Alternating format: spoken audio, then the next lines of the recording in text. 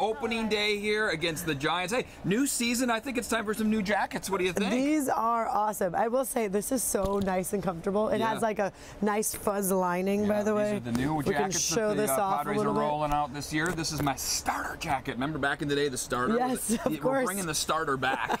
I'm glad they're back. It's perfect for this morning because it's a little chilly, of course, but later on it'll warm up nicely, so you'll have layers. I would highly suggest layers. You know what I'm glad is back? Baseball is back here at America's finest park. It's the Padres taking on the Giants at 1:10. It's Yu Darvish against Logan Webb. CBS Sports, by the way, saying that this is the third best pitching matchup out of all of the opening day matchups. And so I think it's going to be a good one. What's also very new is that Bob Melvin will be here, but not at all wearing Padres gear. He'll be in Giants gear as the new skipper for them. They did a little switcheroo. Yes, and Mike Schultz, his assistant, is now going to be leading the dugout for the Padres. So some new changes, new season, new leadership, and we're 1-1 starting off the season. I think that leaves us in first place in the NL West. I like it. A fresh start, getting ready for it all. We do want to make sure that you're prepared, and I have this to show you because this is a purse that I bring everywhere. That's the Padres purse. They allowed this in Petco Park. It's the right size, and you could fit a bunch of things. Yes. I promise you can. Phones, everything cards. else goes into the diaper bag for the kiddos, though. I mean, yes. With the baby, of course. So we wanted to highlight some of the things that you can bring into Petco Park. Bags are allowed, but you'll notice the size, 7 by 10 or smaller. Then those infant medical bags, those are also allowed. Of course, diaper bags, as we mentioned. Outside food, you can bring it, but it has to be wrapped, so closed. Banners and signs are also allowed. Baseballs, bats, and beach balls, though, are prohibited. So please, none of those. Hopefully you catch a home run ball and you walk away with a baseball. You need to get here first. So let's talk about transportation. If you're heading out to Petco Park for opening day today, you can avoid the downtown parking and the traffic hassles because all 3 trolley lines serve Petco Park. Service will run every 15 minutes. To purchase transit fares, just download the Pronto app. And you're going to want to do that and get on that early because there's so many cool things to see in and around downtown, not just in the stadium. I know CBS 8's Regina Yorita is checking out a really cool spot that's going to be packed with people here in a couple of hours. Where they're not just talking baseball, but also bowling. So different kind of ball going on. But Chris Groh, he is joining us. He's somewhere around here. He's been popping around throughout Petco, showed us different spots. You showed us the giveaways earlier, Chris. We want all of them. They're so cool this year. That Musgrove bobblehead with his dog. Yeah. So what do you got now? By the way, and the dog's bobblehead also goes ahead and bobbles as well, too. So I want to bring in Chris Connolly, the Chief Marketing Officer here with the Padres to talk. We have so much to get to, so I want to bring you in right away because we're not only talking about what's happening today, but throughout the season and what's going on behind me. So, Chris, let's start with the game that's going on today.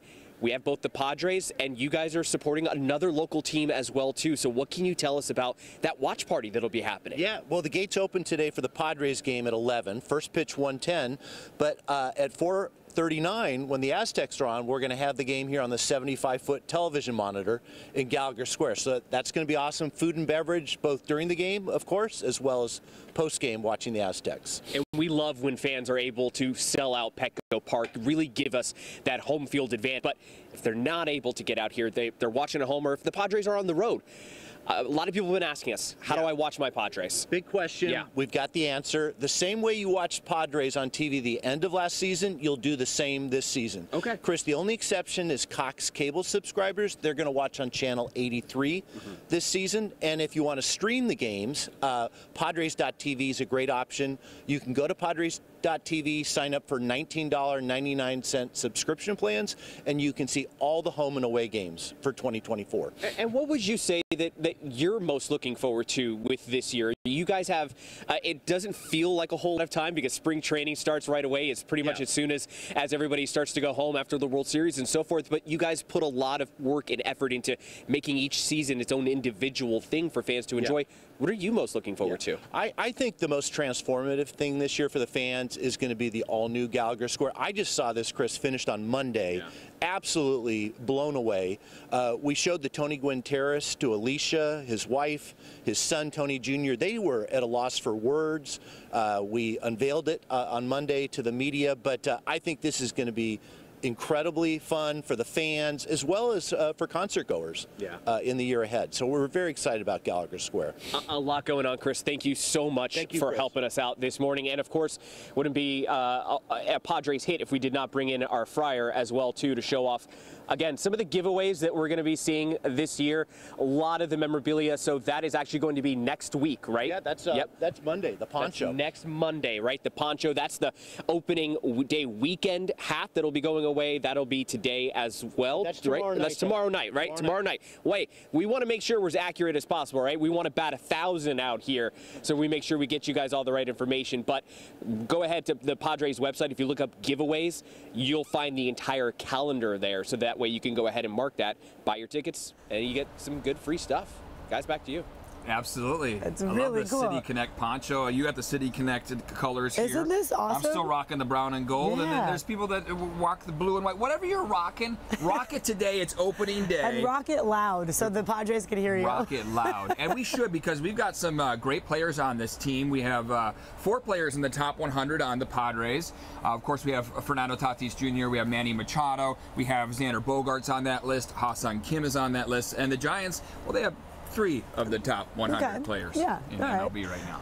So for the game, obviously we want to know what the weather is going to be like. No rain in sight for at least opening day, as we've been talking about all week. But that could change later on. Evan, let's talk about that. What's going on? What can we expect today? Yeah, exactly. Opening day and Friday, we're doing just fine. The problem that we have on hand is what we see as we go into the upcoming weekend. Saturday and Sunday both expected to be rainy days across San Diego County. But let's stay focused on the here and now. Today, opening day, temperatures are expected to make their way into the mid-60s by the afternoon. We should, between about noon and 2 p.m., make it to 65 degrees. That's expected to be our peak. Otherwise, though, we'll rest at 64 under partly cloudy skies with just broken cloud cover as we head through the rest of the day. But starting off the morning, a little bit chilly, mostly in the low to mid-50s. So a light jacket, I think, would still come in handy. Even as we get to the afternoon, if you're not in the direct sunlight, you'll notice it's a bit chilly out there.